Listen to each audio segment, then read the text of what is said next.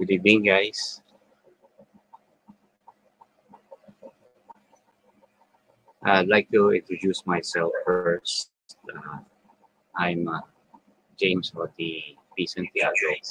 I'm a professional electronics engineer, and my exclusive line from profession, I broadcasting, consultancy mainly. I've done consultancy for both local and international companies. I also taught broadcast engineering and applied acoustics sa Mapua Institute of Technology then. And then later on is Mapua University. Ako din ang chairman ng Industry Advisory Board ng Adamson University.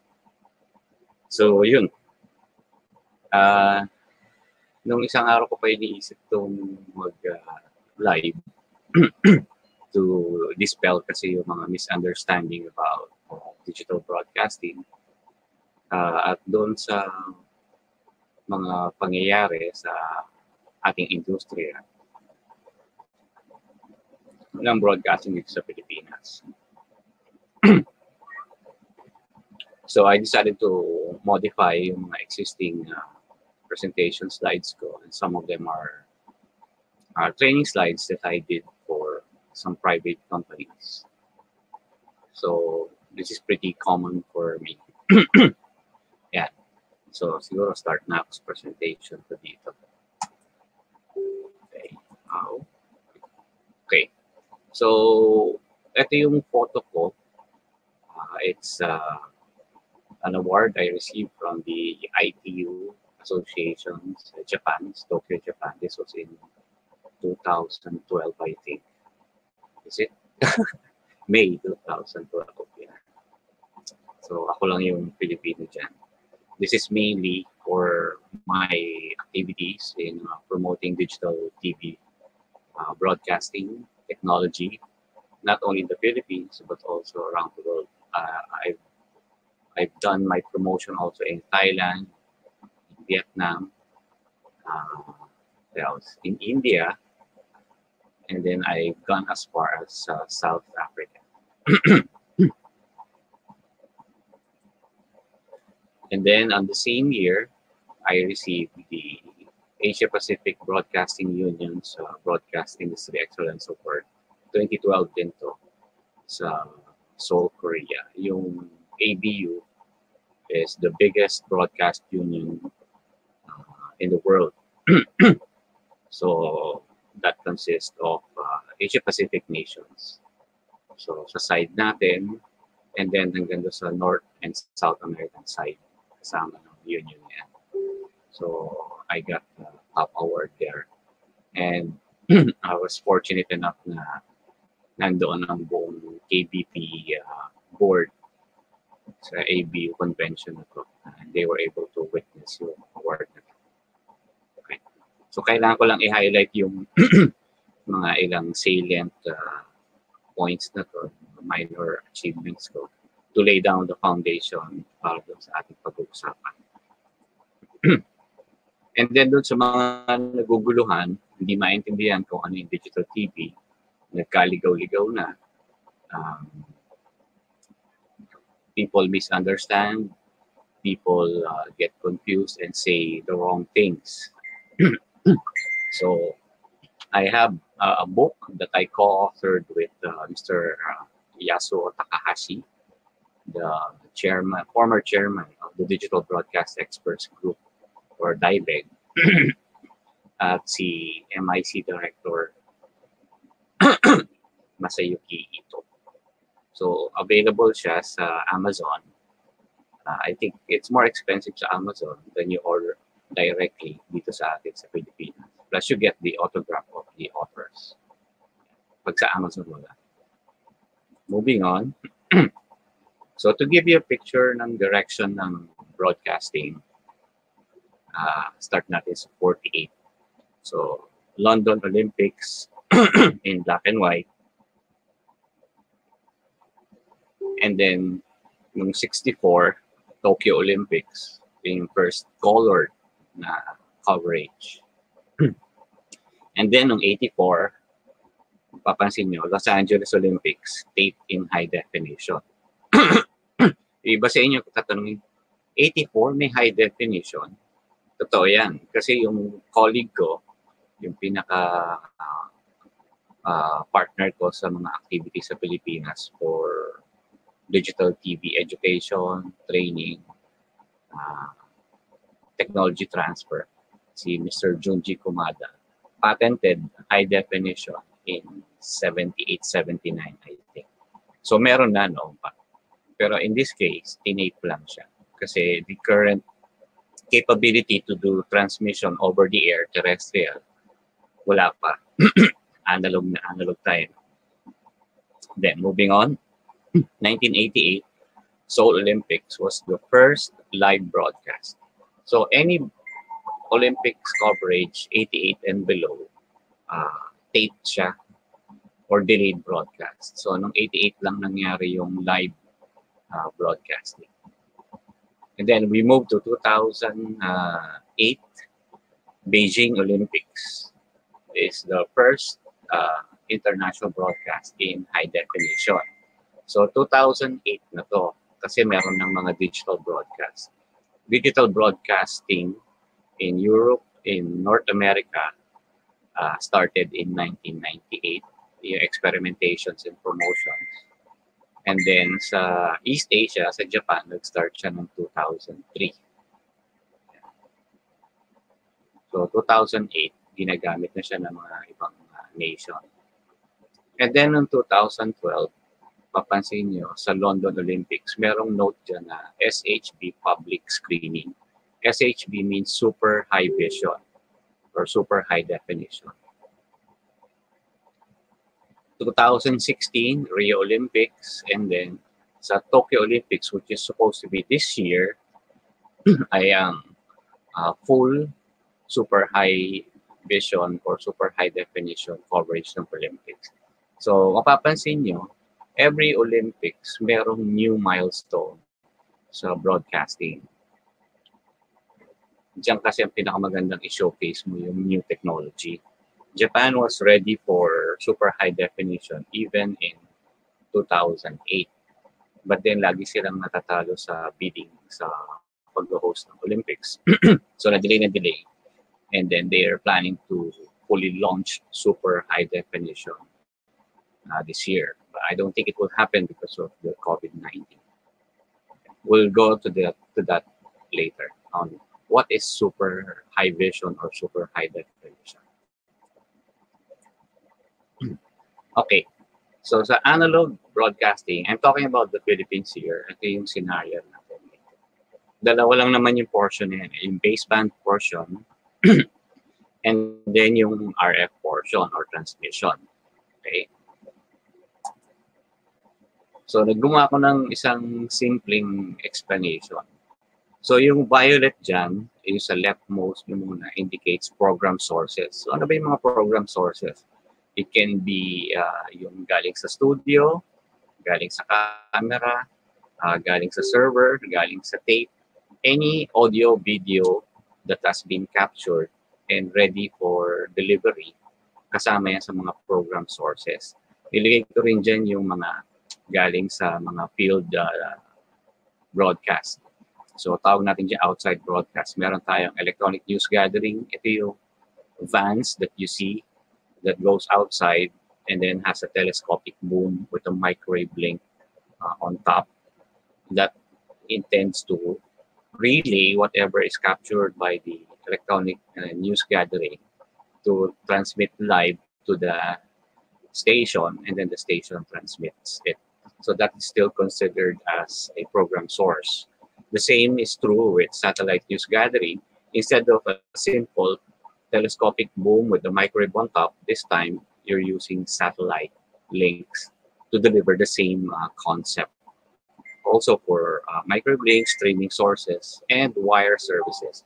Now, when we say wire services, these are international feeds coming from maybe Associated Press, CNN, those kind of stuffs. News organizations in the Philippines buy those kind of contents, and we classify them as wire services that we can patch through our regular broadcast as an additional news and info. And then we have offline contents also, like commercials, yeah, advertisements. Uh, hmm, yep. So medyo nag-duplicate yung pa, hindi ko pala na-edit. And then all of these program sources will have to be forwarded to the processing and routing stage. Diyan na yung master control. The master control will select which one will be fed for transmission. And then under that, meron kang microwave links. Let's say if you have a remote studio going to the head office or other sources, streaming, microwave links, fiber, yeah, kasama rin yan, telecommunication links. And then nandito rin yung part ng editing, post-production, calibration. So hindi ko na kukumpletuhin lahat, but it gives you an idea that the program sources are the contents, the process and the routing would be to enhance, to improve the quality of the video and the audio, to add some effects, ando na yung sa process na yan. Now, when we go to transmission sa analog, which is indicated in blue, usually dalawa lang naman yung transmission mode na gagawin. Isa is via satellite so that you can feed multiple relay stations around the country with the same content. But then, sa transmission, you can only have one sa analog broadcasting. So regardless how many program sources you have, the process, the routing, the master control will only select one for transmission. Yan yung scenario natin sa analog. Now, clarify ko lang, those sa program sources natin tsaka sa routing, it can be both analog and digital sources. Kasi kung may analog camera, analog VTR tape, or digital camera, digital video tape, servers, etc. Pagdating sa dulo niyan, it will be purely analog doon sa transmission. Hindi pwedeng digital eh. Okay. Tingnan natin yung scenario. Sino yung mga nagtatransmit sa over the air?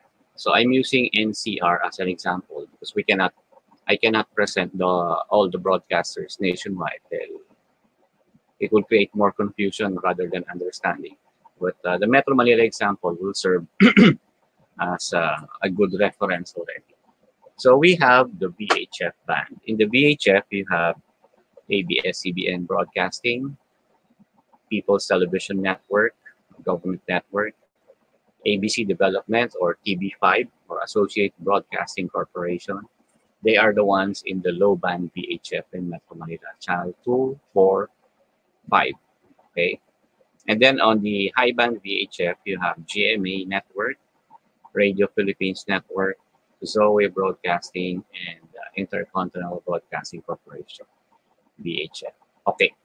Just to add up, these seven broadcasters, because all broadcast services in the Philippines are being encouraged by the National Telecommunications Commission and the national government to shift to digital. So these 7 VHF networks will be given a transitional channel in the UHF band for digital operation that would allow them to have parallel broadcast. Okay? Ibig sabihin ng parallel broadcast, sabay yung analog and digital nila. Okay. Now we go to the UHF part. So you have channel 21, Southern Broadcasting Network, SBN 21. And then you have Amcara, which is channel 23. And then you have Eagle Broadcasting, channel 25, or what we call Net 25. Channel 27 is under Republic Broadcasting System, or GMA Network, in channel 27. And then channel 29, Raja Broadcasting Network. Channel 31, Radio Mindanao Network, which is, kung nanonood kayo sa channel 31, yun yung beam. And then channel 33 is Zoe Broadcasting. Channel 35 is Delta Broadcasting System. So, maaaring hindi nyo pa narinig yung Delta Broadcasting. Kay Brother Mike Velarde sa El Shaddai Fusion. Uh, shout out nga pala kay President and CEO ng Naughty Cafe, Kevin Asunto. Nag-flash lang po sa screen. And then Progressive Broadcasting, Channel 37.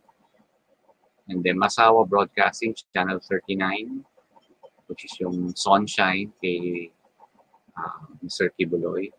Channel 41, Nation Broadcasting. Channel 43, Mareco Broadcasting. Channel 45, Gateway UHF. Channel 47, ABC Development. Channel 49, Christian Era Broadcasting Services. And Channel 51, GB Broadcasting. So dito sa mga nabanggit kong station sa UHF, kung mapapansin nyo, puro odd numbers yung channel na ginagamit. Though the even numbers are unused, unutilized because they serve as some sort of a guard band. We call them taboo channels. You cannot use them because it would create undue interference to an existing and operating station in your upper and your lower. So for example, let's say channel 41. Kung si channel 41, we would allow the use of channel 40 and channel 42. Magkakaroon sila ng interference. Okay? So in analog, there is an inherent inefficiency. Let's say that if you have this certain X number of bandwidth that is allocated for a specific service, you can only use half of it, and the other half would serve as guard bands. So, yun. That's one of the major reasons why we went to digital, not only the Philippines, but the other countries around the world, and the various broadcast unions pushed for digital to increase the efficiency. Good evening, ating outstanding ECE last year, Donis Q. Talabo. Please feel free to share to our friends in ISEP Kata. Good evening sa inyo.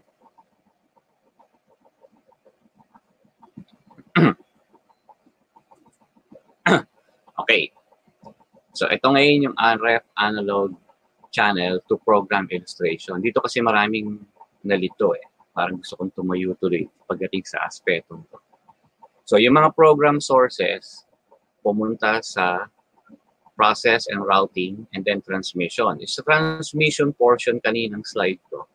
Treat them as one of the networks on your leftmost portion. So you have the output, the single output of ABS-CBN, PTV, TV5, GMA, RPN, ZOE, and IBC. That program that has been selected for transmission will have to fit into a 6 megahertz channel. Okay? Now, yung title dito ng slide ko is RF Analog Channel to Program Illustration, which means the program, one program of these networks that I've highlighted on your leftmost will have to fit into, doon sa center, into a 6 megahertz channel. That's why all of these networks can only have one program that can fit into that 6 megahertz channel that will then be transmitted. So, doon sa rightmost portion dito, nakalagay, one program per time slot. In yung scenario. So, in this example, you have 7 TV stations. Then, what you can receive at the end, as viewers, are only 7 programs. And then, if you look at the bottom, you'll see there, channel 2, blue, 4, 5, 7, 9, 11, 13. Those are the active channels.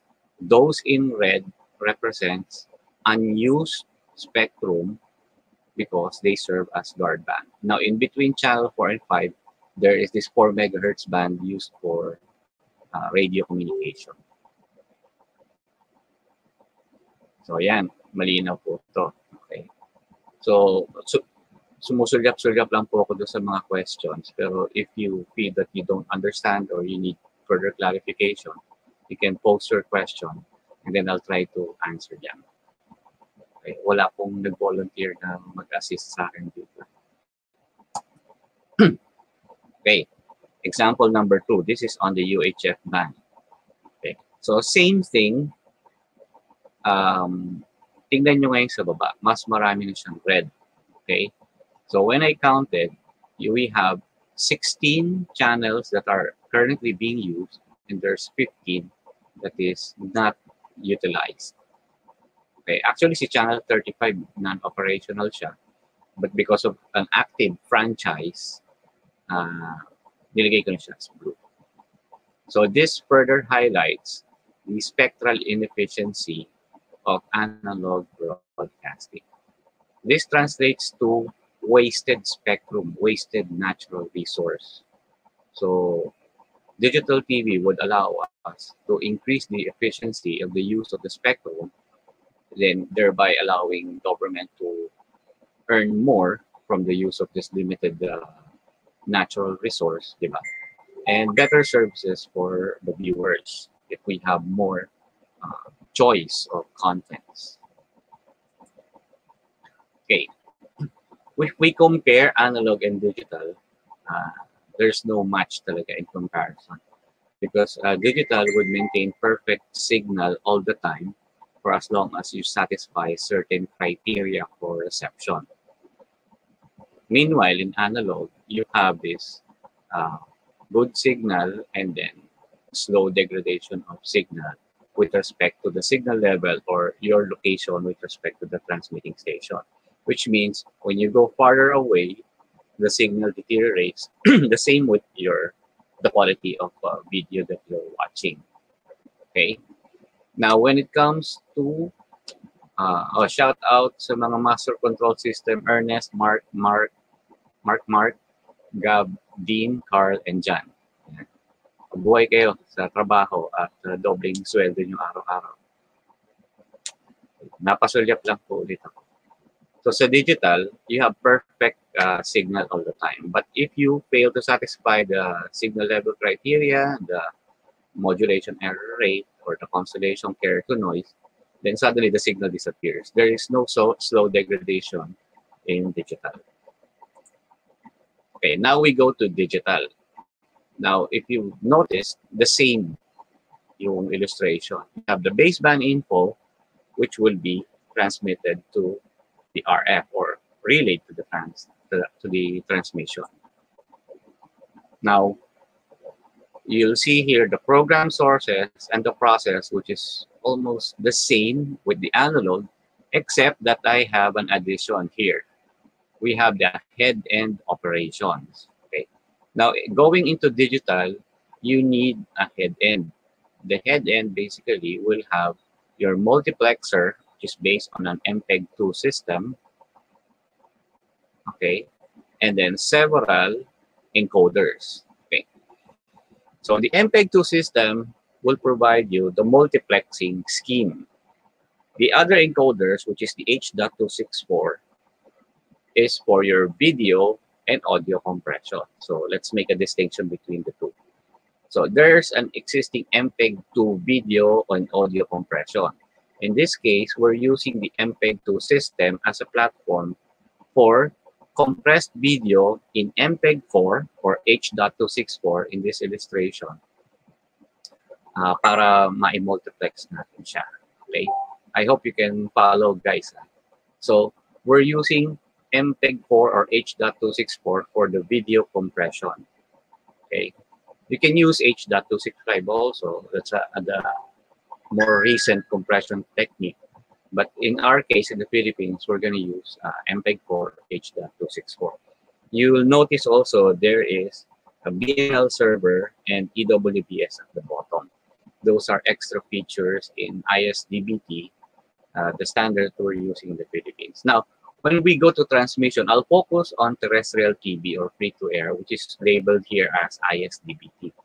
Now you'll see, a while ago in analog, you can only transmit one program in one channel, 6 megahertz.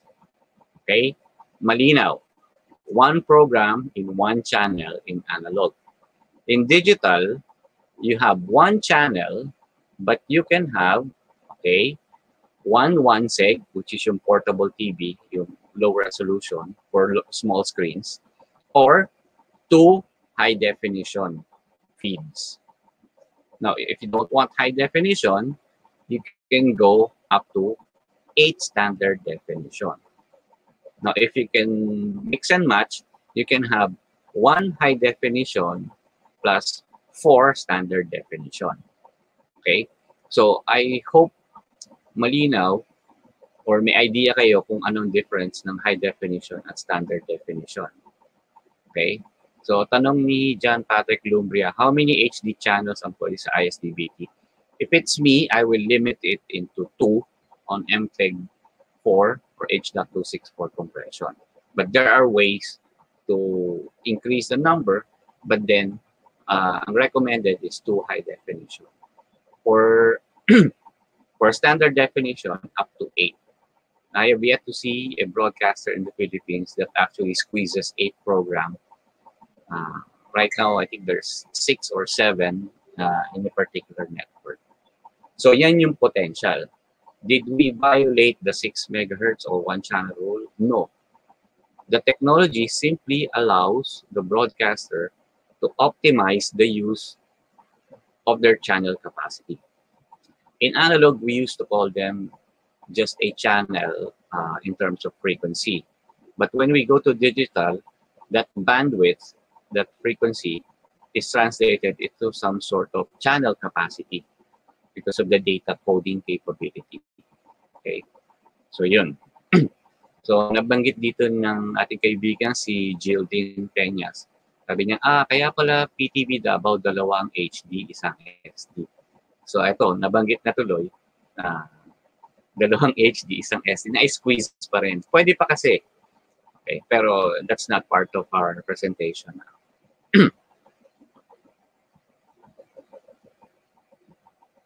Next. Okay, ang next slide.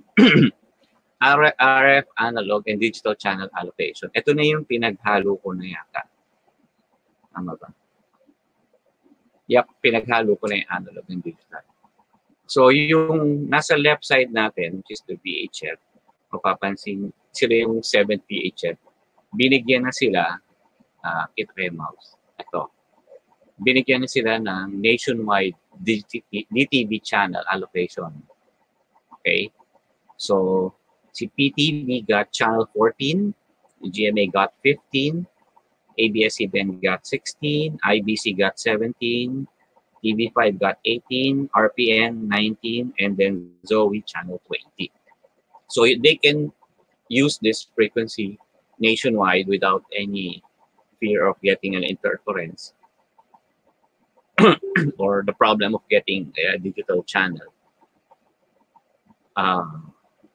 Yun, pwede na silang mag-operate. Now, when we go to doon sa right side, dagdagan ko pa. Etong from channels 14 to 20, yung mga broadcasters diyan are treated as primary coming from the VHF. They have the right to have a transitional channel. Now, if we go to the right, the existing UHF stations are operating on what we call the secondary purpose. They can only apply for a simulcast, a transitional channel, if there is an available spectrum or available channel. Okay? So the idea is those in the secondary purpose, if they want to go to digital, they should terminate their analog and then use the same channel for their digital service. So those highlighted in blue, dito sa right side, are existing and operating in digital. So imagine in NCR, we have this much number of digital TV service already. Okay. Ito na isang example ko. So I use PTV, GMA, and ABS-CBN as an example. The order here is based on the channel 14 to 20 allocation. Since the size of the screen is limited, or the space, so I use the 3 as an example. If you see here, currently PTV in Metro Manila, in one channel, in a 6 megahertz channel, they are generating 1 HD and then 2 SD programs plus 1 seg with data broadcast and EWBS. EWBS stands for Emergency Warning Broadcasting System. So matagal-tagal na itong nag-exist natin. It's a matter of utilization that would further benefit our people in terms of relevant and urgent news that needs to be delivered to the people. Next example, GMA in one channel, which is in this case channel 15. I think PTB, sa example, kung ginagamit pa nila is channel 42. Hindi pa nila ginagamit yung channel 14. GMA in this example uses channel 15 in the nationwide DTV channel allocation. They have, I think, 2 programs in standard definition with 1 sec. They don't have the datacast and the emergency warning broadcasting capability as of yet, as far as I know. Okay. And then for ABS-CBN, so they have channel 16, but because of the cease and desist, so they have to stop using channel 16. However, they're still on air. They're using another channel, okay, which I will show to you later, yung RF scan ko. So they have, I think, 6 or 7 programs. Okay, so they have the datacast. Yung sa remote control, I think you need to press the yellow button para so you can access the datacast of ABS-CBN and the emergency warning broadcast system. Okay, and so on and so forth. Si Gerald Egarge naghahamon ng beer pong. So sa mga mapuan dyan na hinahamon nito, baka gusto nyo labanan. Okay. So in this case, RF digital channel to program illustration. So UHF channels to the same. The name of the station, 1 channel, 6 megahertz. And then if you look at the right side, those who are operating in digital now can go with 8 programs, standard definition, or 2 high definition, or combination. Okay? And then, pagdating dito sa bandang ibaba, notice, I've highlighted those in digital now in white.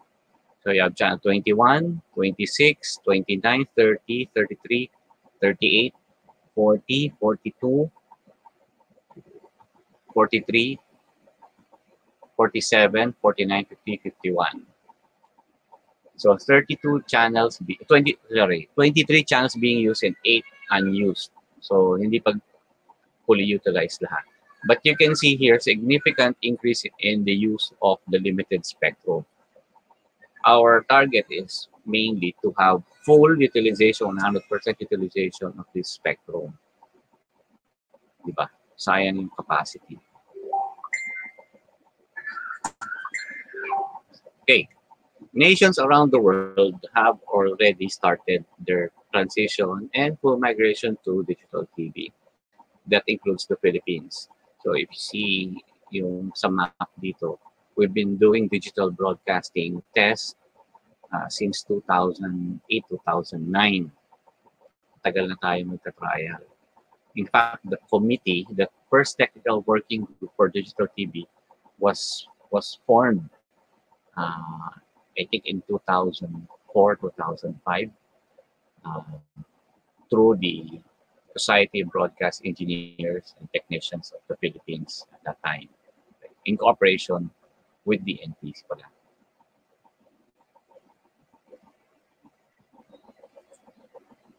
Okay. When it comes to compression techniques, here are the standards when they were standardized, the designation, and all of these resources are freely accessible online. So if you want to learn more about MPEG-1, the one used in BCD, MPEG-2, MPEG-4, up to H.265.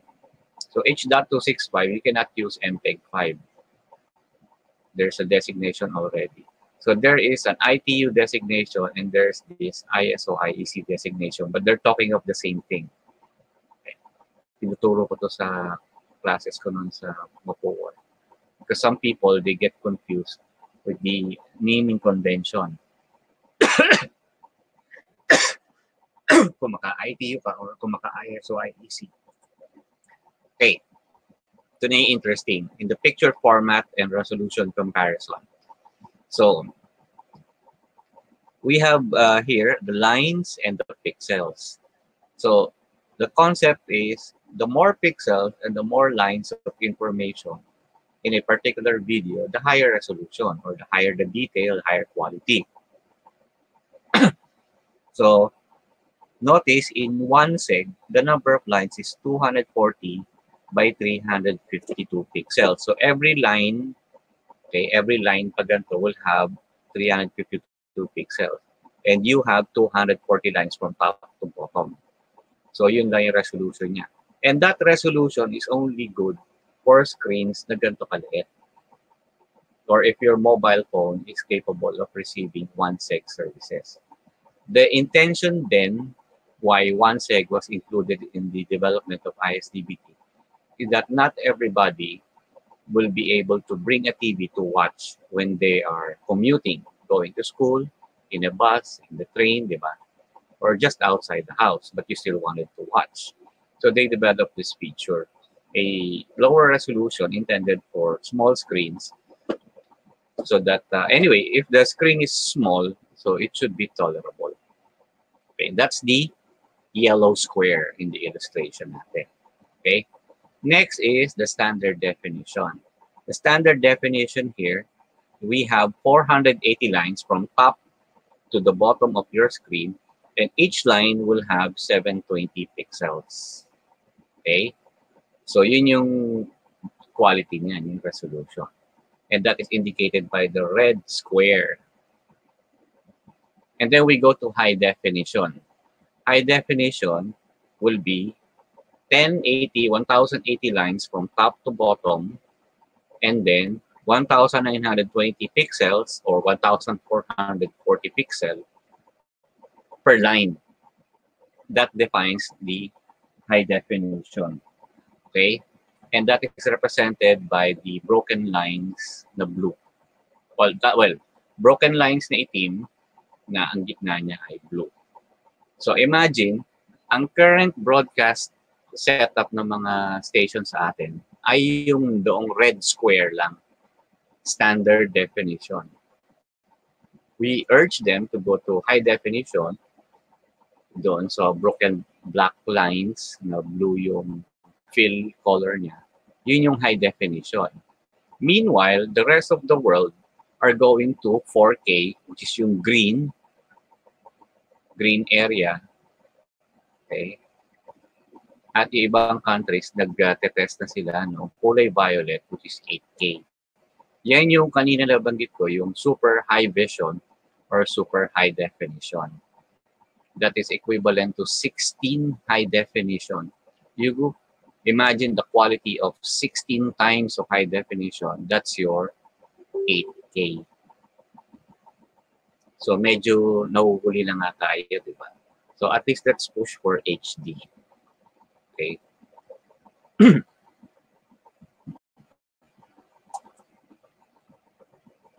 Okay, features of ISDB-T, or the digital broadcasting technology used in the Philippines.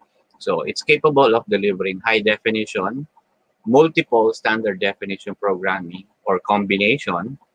It has the data broadcasting feature, which you can watch PTV and ABS-CBN. They have the data broadcast.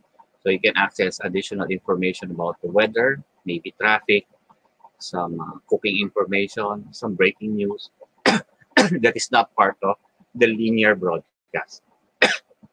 Sorry. Then the red one shows you emergency warning broadcast system. So as of the moment, two networks are capable, PTV and ABS-CBN.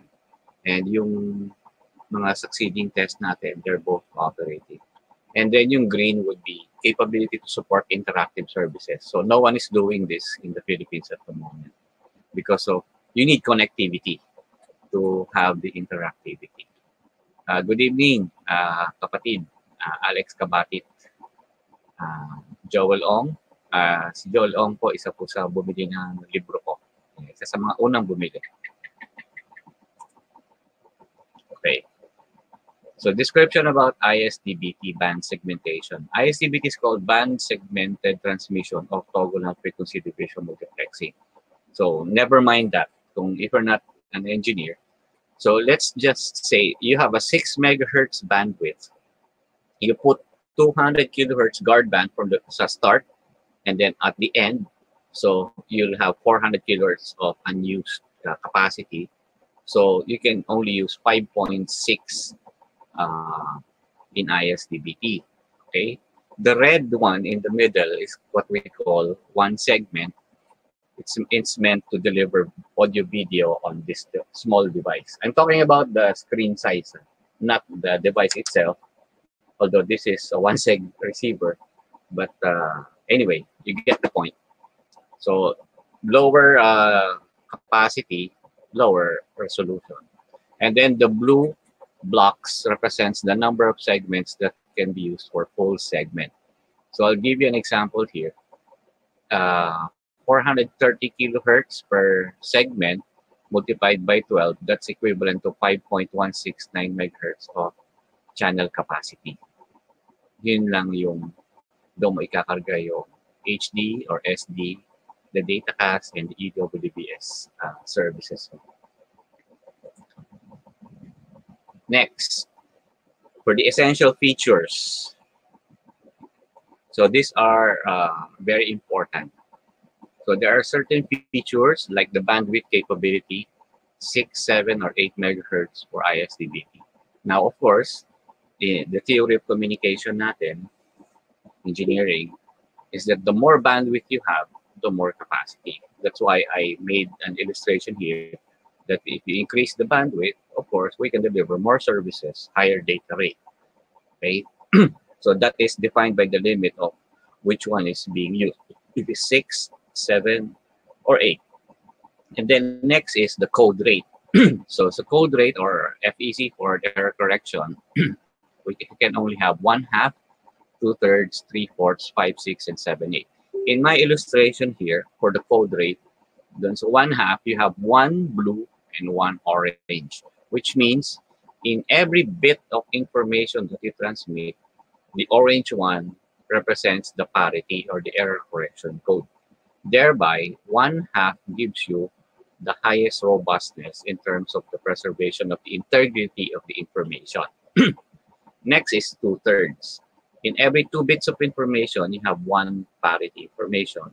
And then so on until we reach 7, 8, you have 7 information, 1 parity.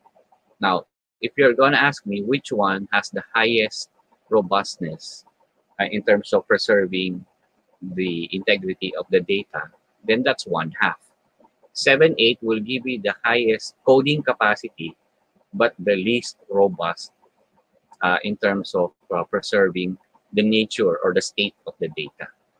Okay? Okay tayo dito guys ha. Napaka-simple. So if it's 1/2, medyo mahirap ma-confuse, ma-interfere, mawala yung original information. But you have less coding capacity.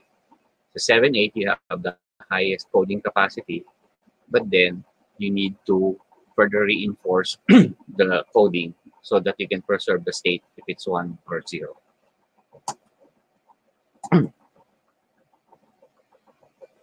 Ayan, maglipat. Okay.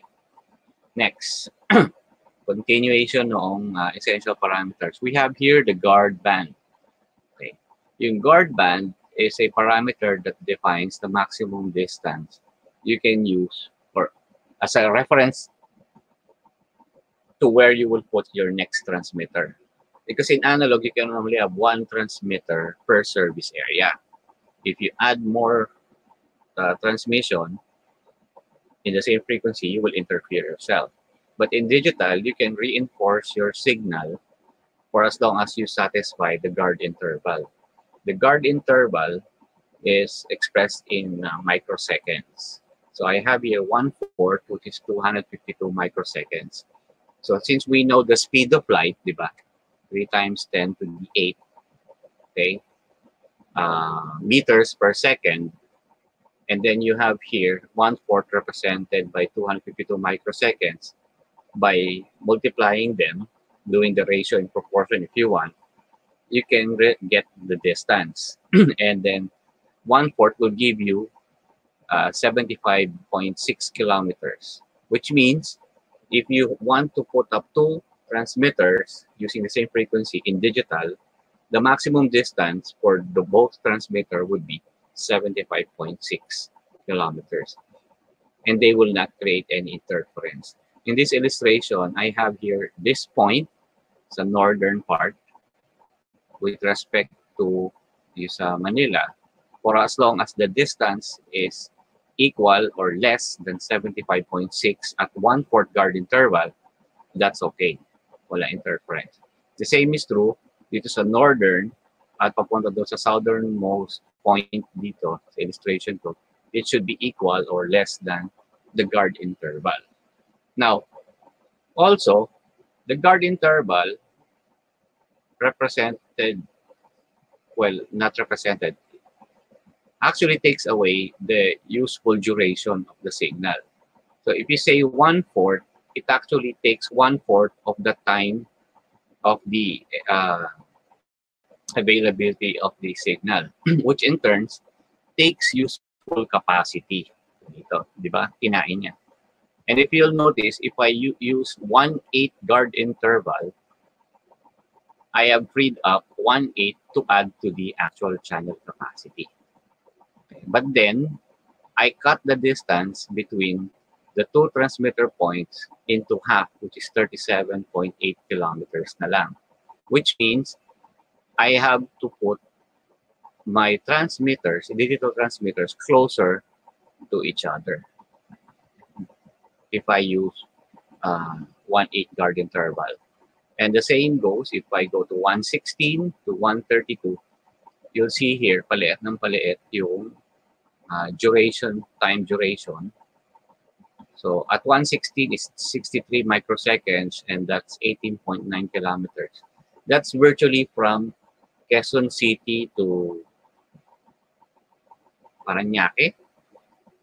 So if I want to create an SFN for Metro Manila using 116 guard interval, then I cannot put my next transmitter outside Parañaque. Kasi the moment I get out of the guard interval length, it would create interference. Yeah, kasi yung mga essential parameters. Of course, you have to strike a balance, which is more important to you. Greater distances for your SFN means you have a big SFN, but lesser capacity, or you need more capacity. Now, this parameter applies if you have an SFN, multiple transmitter. If you have a single transmitter, then it's less likely that you will need this. With an exception, that a reflected signal is treated as another transmission, which means a signal that bounces on a building or a mountain, when it reaches the same destination, a same receiver, paano ba yan? Ito yung nag-transmit, ito yung nag-bounce sa bundok. Pagpunta niya rito at nag-meet sila sa certain receiver, if the reflected signal violates the guard interval, it would create interference. Okay? So medyo malalim siguro ito, no? Lampas-lampasan natin ng konti na. Medyo kailangan namnamin mo mabuti ito. Okay, reception tools. So of course, you need a test instrument. This portable one is the cheapest. It's an LC50W from DX Antenna Philippines. I think it costs around 25,000 pesos. I think it has the 5G and 4G capability scan also. And then for antennas, you can have 3-element and then the standard 14-element Yagi antenna. Okay. For those people living in North Caloocan, northeastern part of Quezon City, medyo mahina ang signal po dyan sa lugar niyo. So if you're using conventional whip antenna or yung magnetic antenna, I doubt you can get good signal.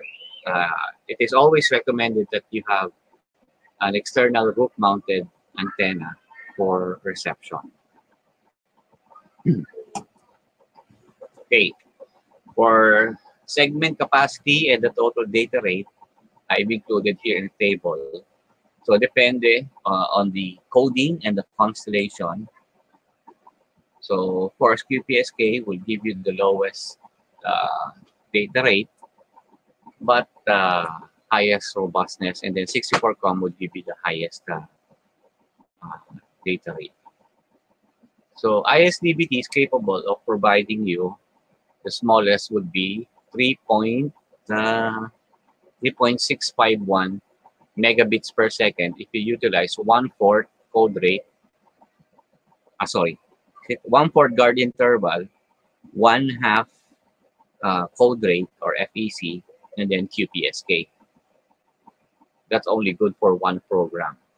But if you want to use the maximum, that is 23.23 megabits per second, the configuration would be 132 guard interval, 64 QAM, and then 7/8.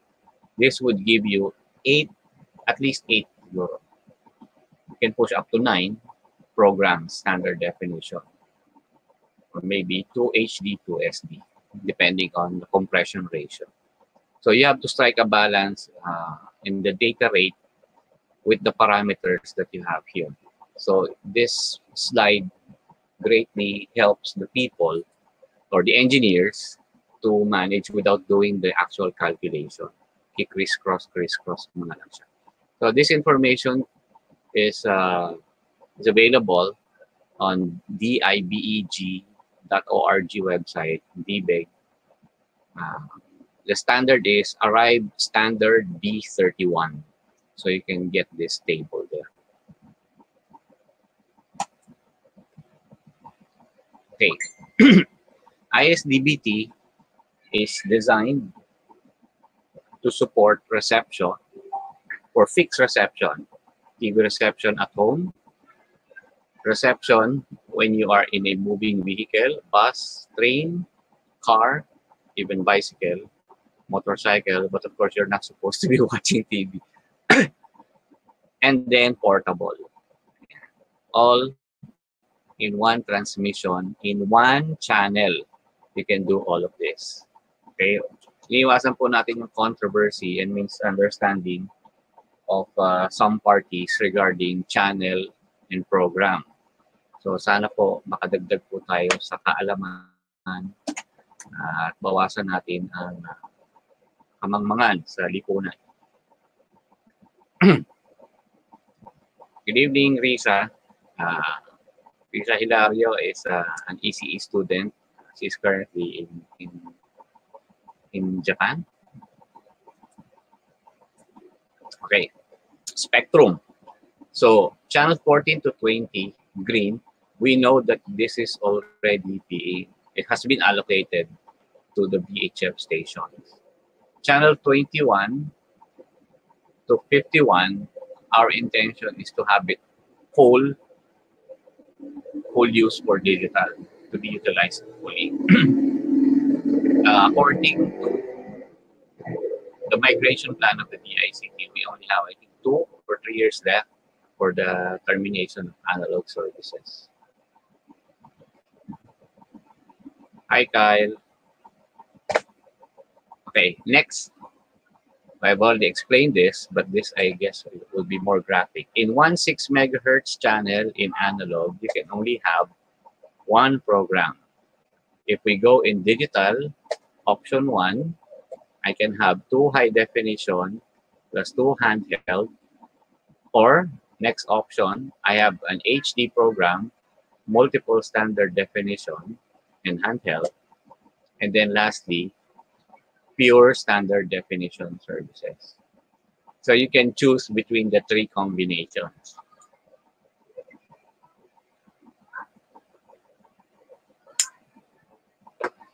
So baka isipin nyo, nasaan yung data casting and EWBS? They don't consume much data actually. So they're almost insignificant in terms of the actual data rate requirement of the video services. Good evening, ang ating LiDAR mapping GIS expert, si CJ Sim. Ang aking inaanak, si Ras Rigor. Good evening. Digital TV and ISDB-T is designed to work in hard, uh, not hard, but difficult environment to receive signal. This kind of environment would be almost impossible for an analog TV service to have a stable reception. Digital, through the use of OFDM technology or orthogonal frequency division multiplexing, allows reinforcement and recognition of multiple signals, delayed signals due to reflection and propagation to be the same signal for as long as you maintain, let's say, the guard intervals. An example ko kanina. So we call it the severe receiving condition. Next is the spectral efficiency. Analog is what we call the peak of sync type of transmission that a certain station will need to use a 50 kilowatt transmitter to attain, let's say, 200 or 400 kilowatts of ERP to maintain a certain coverage with acceptable quality. Now, in digital, that the requirement is 1/10 only, so 10 dB down. So, a 10 kilowatt transmitter would be as good. Let's say a 10 kilowatt transmitter with a 10 dB gain antenna will be able to cover the same area of a broadcaster transmitting at 100 kilowatts with around 8 to 10 dB of gain. The coverage will be virtually the same, which means digital TV will provide us better energy utilization. Good evening, Je, my future inaanak.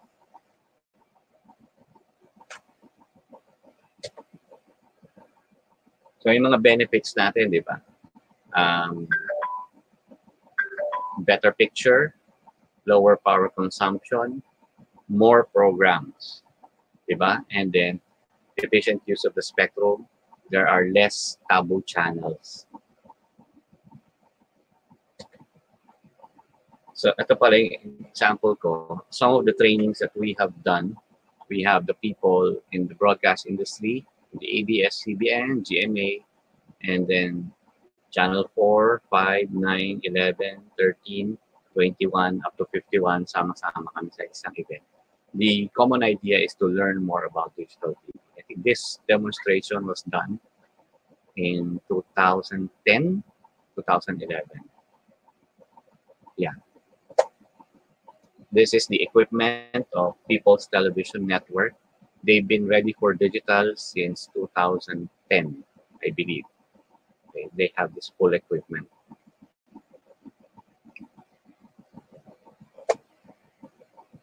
Next is data broadcasting. One of the features of ISDB-T that you can actually embed on top of the video layer an XHTML. We call it the BML or Broadcast Markup Language, but essentially it's XHTML.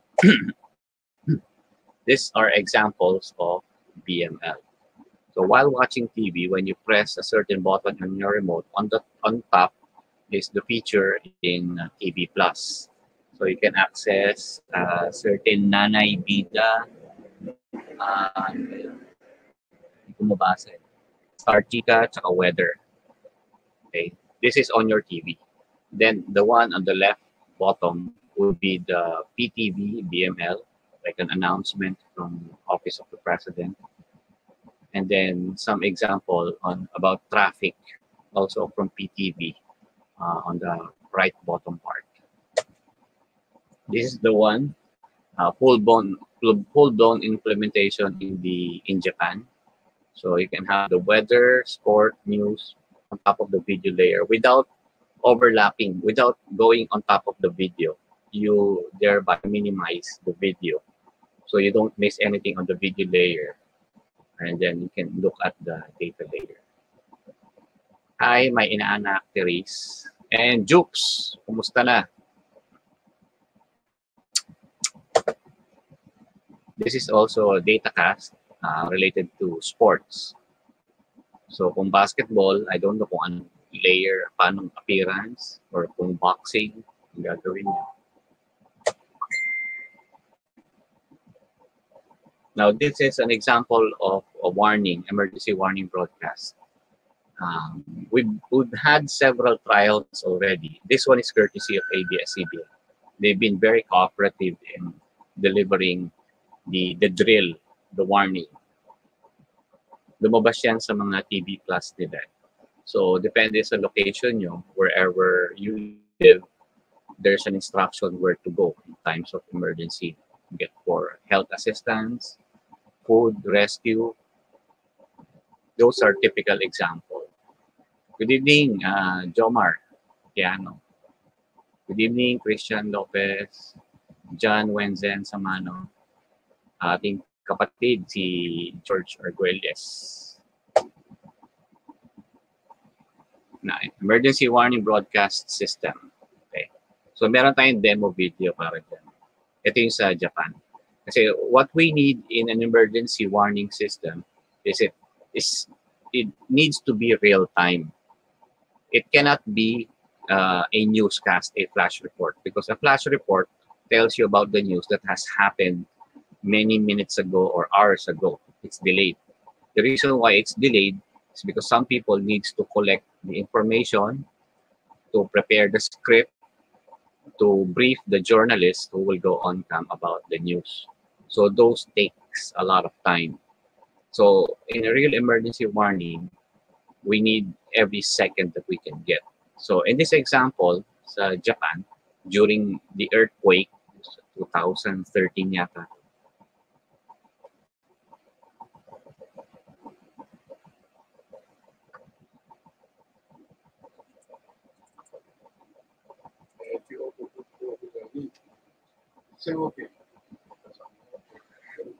So while the parliament is having a hearing, nag-flash to sa screen.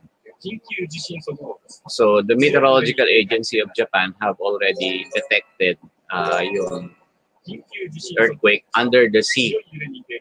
So they're being given the warning before the actual vibration comes to certain cities. Of course, the closer your city is to the epicenter, the faster you will experience the vibration. So in this case, this is in Fukushima area. So in a few more seconds, tsaka lang magkakaroon ng movement dyan sa Tokyo area. Nasa Tokyo kasi yung parliament.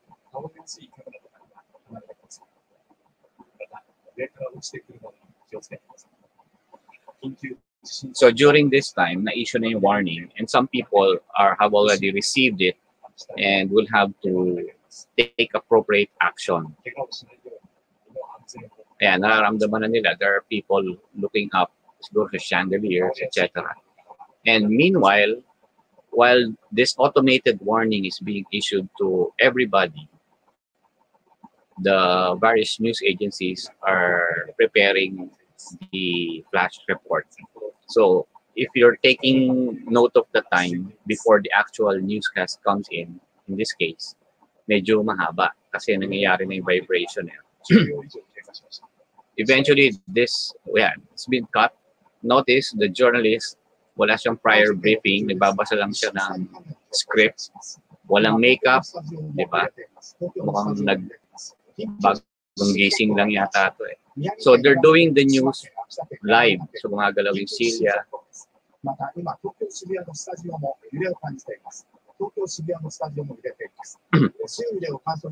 Yeah, so mabilis silang mag-react dyan. Sa atin siguro medyo matagal. Good evening, Tel Gonzaga. Mayaman na itong babaeng ito eh. Hindi na nagpaparamdam.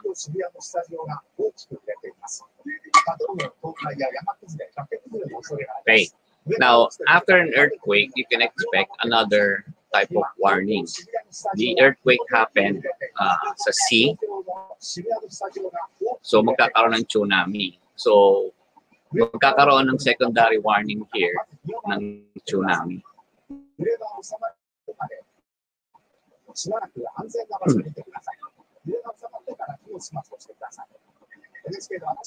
antayin lang natin yung partner. Good evening, Carlo. Para. Long time.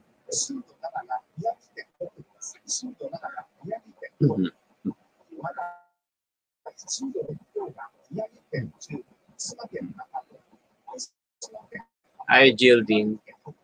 Yung team ko ang nag-handle ng information drive dissemination sa Davao.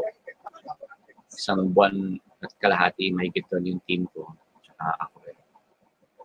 So yan yung mga scattered cameras ng NHK. Now this one is the tsunami warning. So hindi siya yung modem na dial-up na tumutunog, but this is actually a tsunami warning. So papansin nyo, from the tsunami, the whole coastline facing the Pacific, lahat makaka-experience ng certain waves. I think it went up to 5 meters ang height ng wave. So the X indicates this epicenter. Ayun, 6 meters yung highest. Hindi ko mabasa. So this is the type of capability that we have. We have the technology now.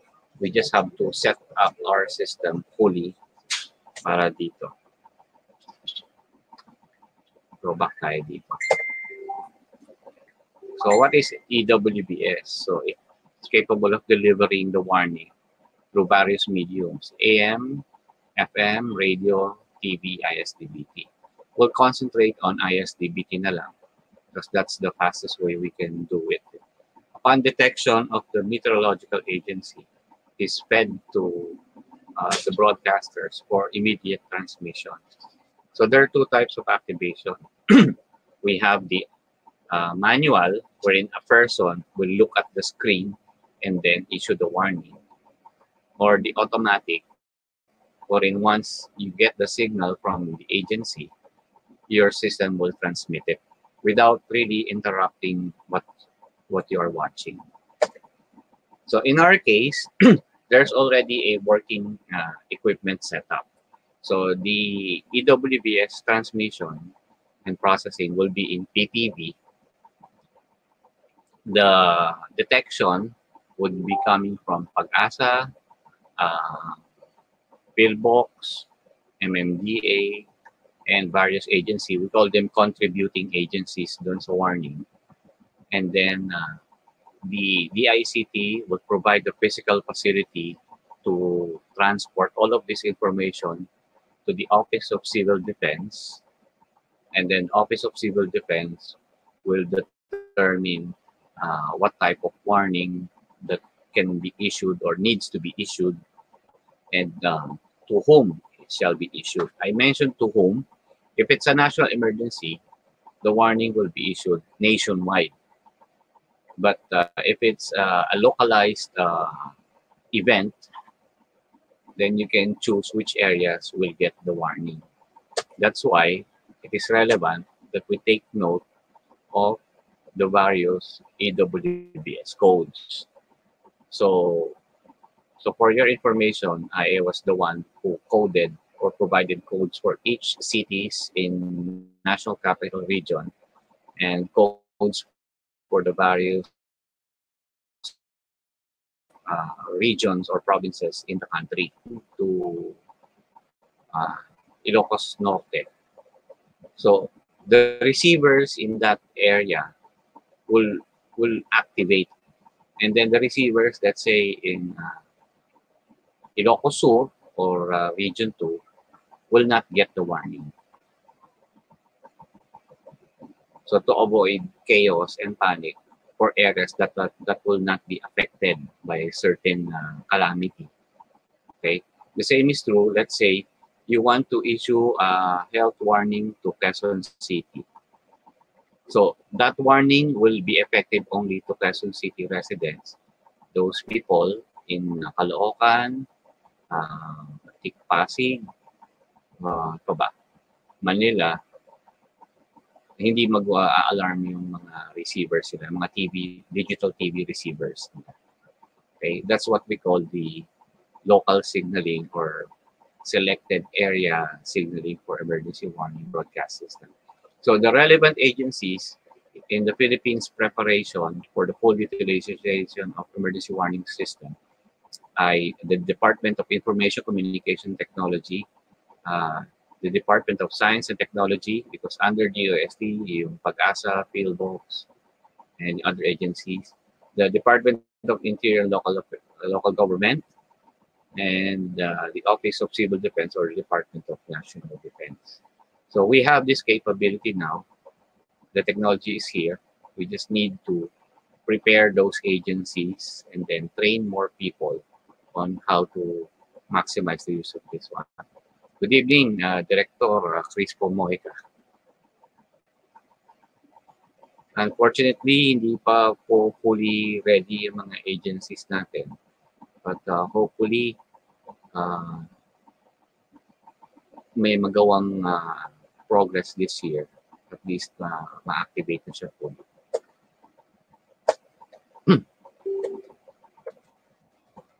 So mga different types of receivers.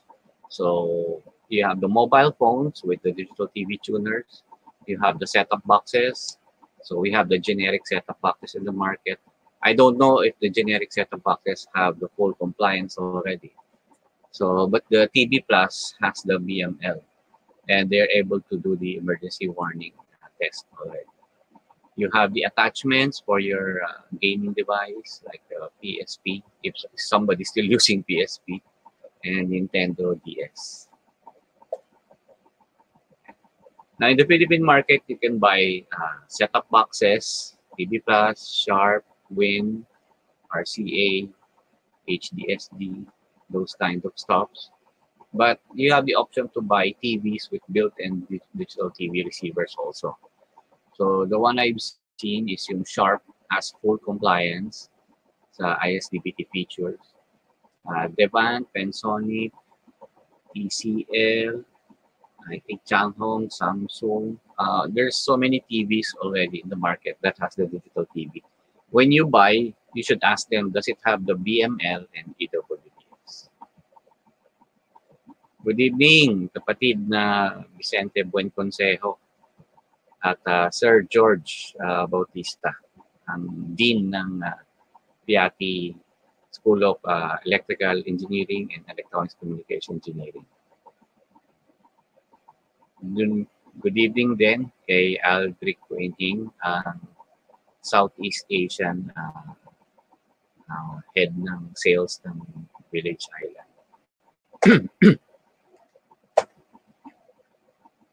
Okay. Ito yung sequence ng mga sino na unang nag-transmit ng ISDB-T sa Pilipinas. Okay. So nauna si GemNet mag-transmit ng high definition in 2010, and then si PTV, and then si ABS-CBN, and then si TV5. Nag-test na rin ng ISDB-T at that time. So yan yung relevant year, yung sequencing. So wala pong politics po yan. Talaga po, yan po yung sequence kung sino yung mga unang nag-transmit ng ISDB-T. So kung interesado rin kayo, this map with the indication of the location of the transmission. So alam niyo naman siguro kung saan kayo nakatira, titignan sa map. If you're having difficulty receiving your preferred digital TV service, you have to point your antenna to the direction of their transmission. It's quite unfortunate that in our setup here in the Philippines, each broadcaster builds their own transmitter tower or the transmission facility. So it becomes more difficult for people to receive all of them at the same time. So you have to point your antenna to the direction of their transmission. Yeah. Hindi ka naman in-indicate yung exact longitude, latitude, or coordinates, but it gives you an idea where to point your antenna.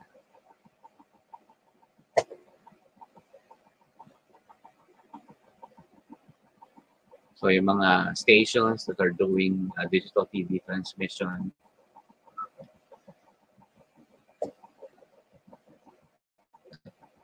so in February 14, 2017, we had what we call the Digital TV Summit, organized by the Department of Information Communication Technology. It served as an event for the switchover ceremony from analog to digital. You will notice that there's a lever here. So you have analog and then you switch the lever to the other side, indicates digital.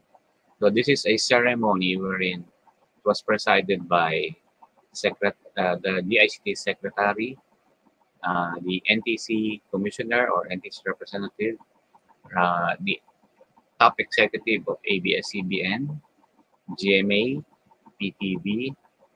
I hope I don't miss GMA, ABS, PTV, TV5.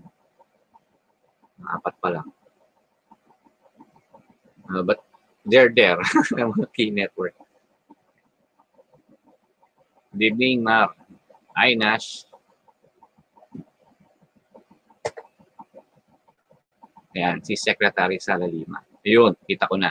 So, eto si Chief Finance Officer of GMA Network, Head of DTT of ABS-CBN, Head of PTV, Yusek Sarmiento of the ICT. I think this is Depcom Cabarrios of the NTC, Secretary Sara Lima, representative from the Philippine Appliance Association, our guest from the government of Japan, from the Ministry of Information Communication Technology. I think this is Mr. Chot Reyes of TV5. So, ang pe-play lang ulit ako ng video dahil pinag-uusapan yung shutdown daw ni ABS, di ba? So, eto po, nag-scan po ako. I think this was 2 days ago. I have my test instrument. This is a Leader LF990 that allows me to scan the airwaves, analog, FM, analog TV, and then digital TV. The test was done around, I think, 9:30 in the evening. So, nag-shut off na po yung ABS-CBN analog at that time. So, basically, when I did the channel scan using a simple antenna on my veranda, is to determine if digital service of ABS-CBN is still available. And I have a point to prove here. Because in one of the podcasts that I participated in, they presented the document of the cease and desist order, and it clearly indicates in the order, in that order from the NTC, which stations needs to shut down. So there's no more ABS-CBN channel 2 analog in Amcara. However, in this scan, I noticed that ABS-CBN is still on air.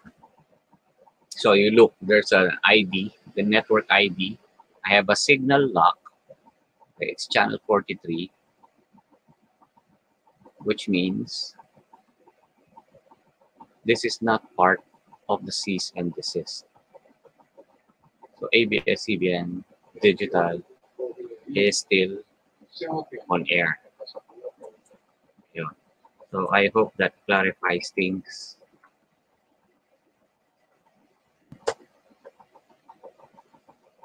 Ito na po yung ceremony.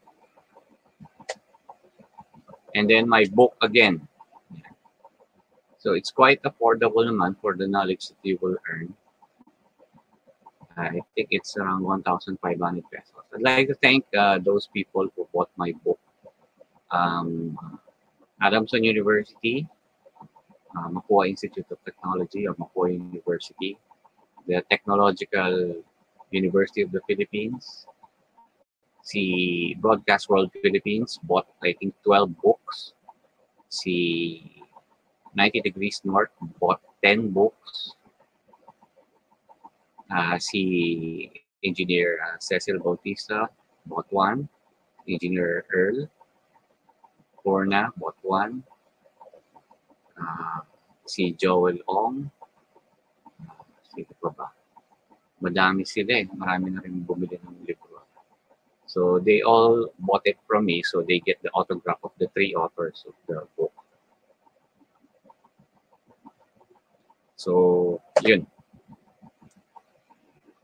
So maraming salamat po sa lahat ng nag-tune in at sana po ay nakatulong po sa inyo ang aking live podcast na to, Facebook, para malinawan doon sa diferensya ng channel at ng programa, capacity, etc. Wala po tayong intensyon na i-down po ang iba. Ang objective po natin dito ay magkaroon ng kalinawan lahat. Kasi mas mahirap po ang magsalita ng tungkol sa mga bagay-bagay na kulang po sa kaalaman.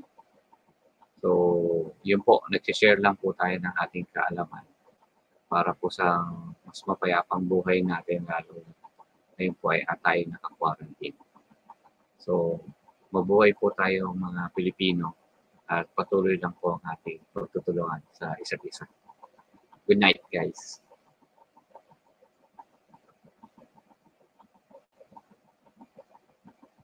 Oh, may mga tanong pala. Yung channel 16 ginagamit pa din man ng ABS-CBN. Patay po siya ngayon.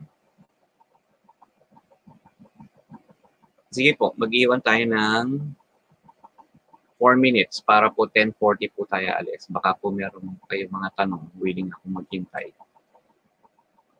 Sagarin na po natin na 1 hour and 25 minutes na live. So, 4 minutes po sa question. Wala po tayong CPD points. Kung nagtatanong, tulad ni Algric, wala po. Certificate, kung gusto niyo po, pwede po tayong gumawa ng certificate.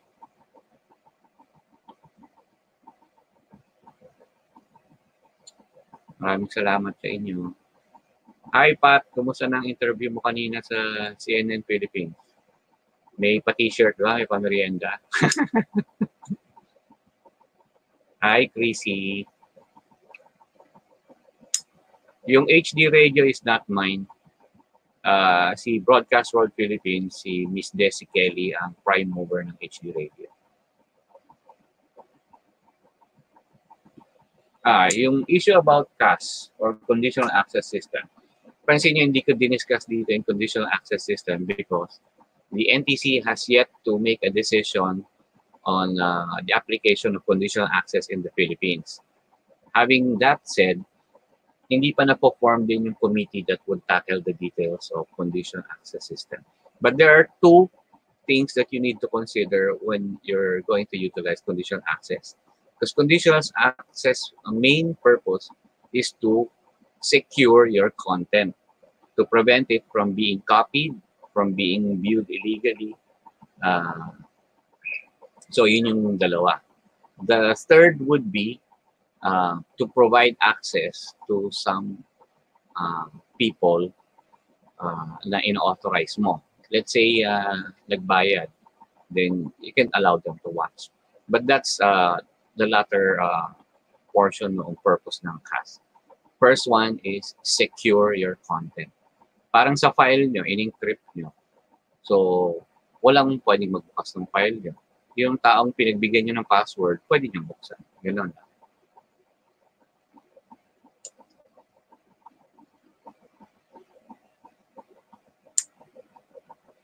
Oh, 1 minute na lang pala. Good evening, Lian.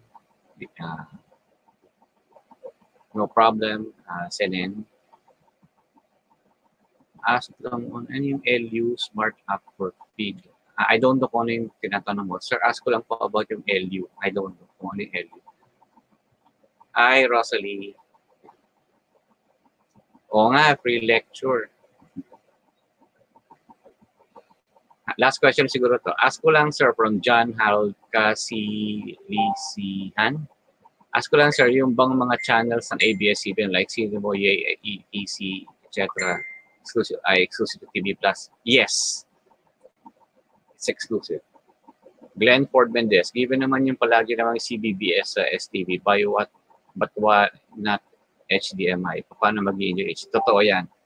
In order for you to enjoy HD contents, dapat yung output ng box nyo ay HDMI.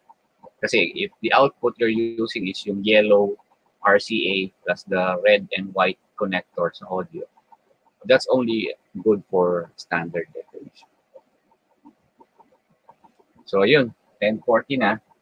At maraming salamat. Sana po ay abangan nyo yung susunod na podcast ko. But this episode will be uploaded sa YouTube channel ko para meron na akong content sa YouTube. So again, good night guys and thank you very much. Good evening, Donnie, JBD.